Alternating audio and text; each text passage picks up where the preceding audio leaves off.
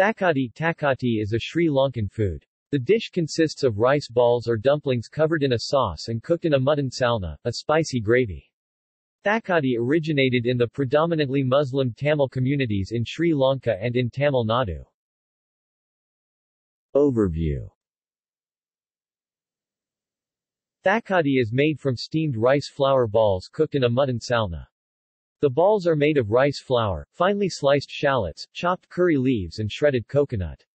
They are then cooked in a spicy meat, either mutton or beef, stew or dipped in spiced curry. References.